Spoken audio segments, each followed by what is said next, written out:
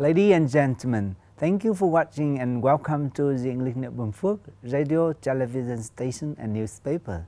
And now, our headline as usual. Binh Phuoc step up information provisions on administrative reform. Binh Phuoc Fruit and Farm Produce Fair leave a strong impression. Binh Phuoc tightened management of for cultivation area, packaging businesses. Conference seeks opinions of law govern state building projects. Vietnam, ideal destination for global tech giant. The Provincial People's Committee of Binh Phuoc had issued Plan number 176 on the provision of information regarding administrative reform in 2022. Accordingly, Binh Phuoc Province will boost the information provision on the significance, targets, and impact of administrative reform on socio-economic development in the province and the implementation, outcomes, and achievements of National Administrative Reform Program for the 2021-2030 period. It will also focus on the implementation of the single window mechanism in handling administrative procedures, review the state administrative apparatus, and review and adjust functions and tasks and the arrangement of agencies, organizations, and units, and the results of implementation of service reform. The program will also keep watch on the building and development of e-government and digital government, and facilitate information and technology application in administrative reform. It is set to promote measures to improve the province indexes and report bottlenecks and the implementation of administrative reform in agencies, units, and localities. The fifth holding of the Binh Phuoc Fruit and Farm Produce Fair 2022 was a success, providing a venue for businesses and farming households to meet and establish relationships. The fair promotes the achievements, potential, and strengths of Binh Phuoc agriculture and that of other Vietnamese localities, honoring brands and products from different companies, cooperative, and farming households. Many products were sold and various cooperation contracts were signed. The success of this year's fair will serve as valuable experience for the Farmers Association of Binh Phuoc Province to consult the Provincial Party Committee and the People's Committee, and to hands with departments and sectors to arrange future fairs to promote sales in a more efficient manner. The Provincial People Committee of Binh Phuoc has issued official dispatch number 12X9 on the implementation of Directive number 1X3X from the Ministry of Agriculture and Rural Development on stronger management of for cultivation area and farm produce packaging businesses serving exports. The People's Committee has asked the Provincial Department of Agriculture and Rural Development to build and supplement criteria and codes for cultivation areas and packaging facilities into resolutions, programs, projects, and action plans for the province's socio-economic development. The department was also requested to work with other departments, sectors, and localities to inform enterprises, cooperatives, and farmers of regulations on the issuance of codes for cultivation areas and packaging firms. The department will have the Provincial People's Committee work with the Ministry of Agriculture and Rural Development on building necessary technical conditions for cultivation areas and packaging facilities in the province to open up the market and address technical barriers and notices of non-compliance with phytosanitary regulations, food safety, and COVID-19 prevention and control.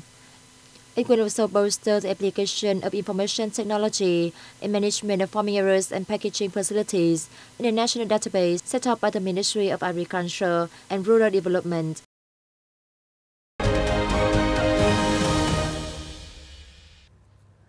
Ladies and gentlemen, President Binh Phuoc chairs a conference on June the 10th to collect Central and Central Highlands locality opinions on a draft project to build a strategy for building and perfecting Vietnam's law-governed socialist state by 2030 with a vision to 2045.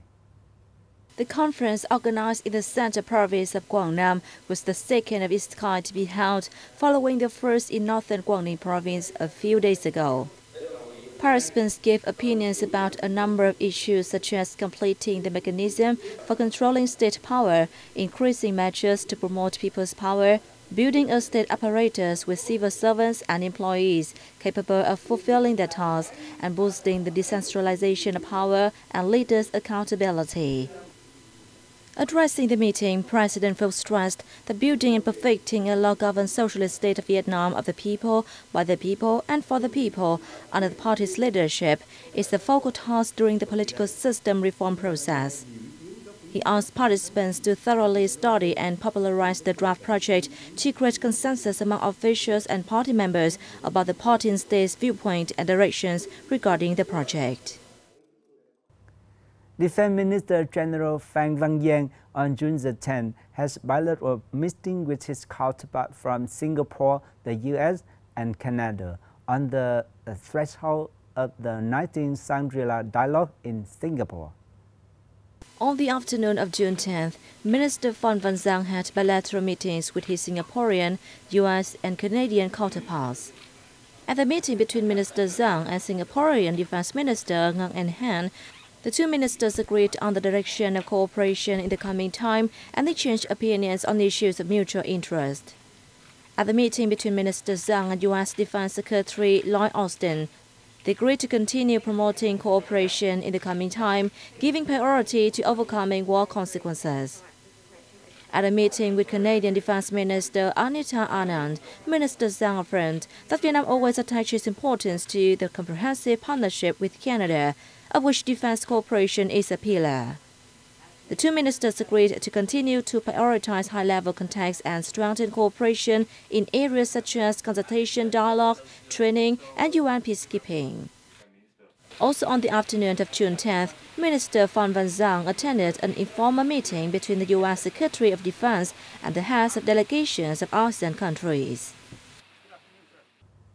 Vietnam is again in the spotlight after Apple's move shift production activity to this Southeast Asian country, according to TRT Worldspay, a Turkish radio and television corporation.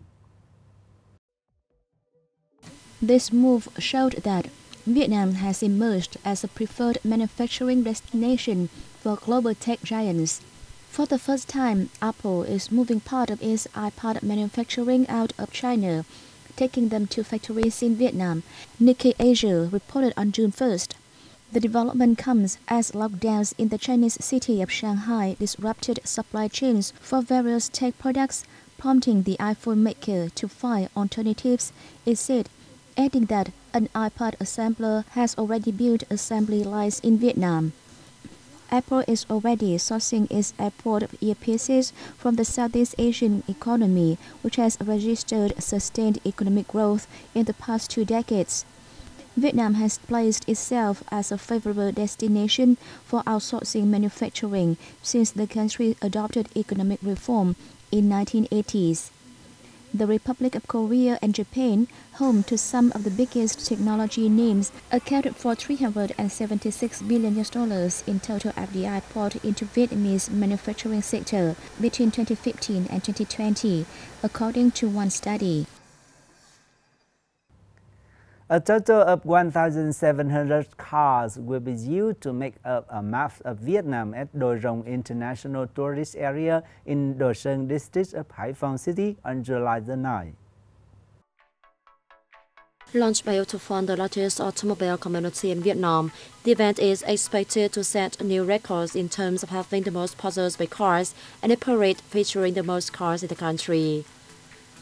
This will mark the third time that Autofund has implemented a record-breaking program using cars.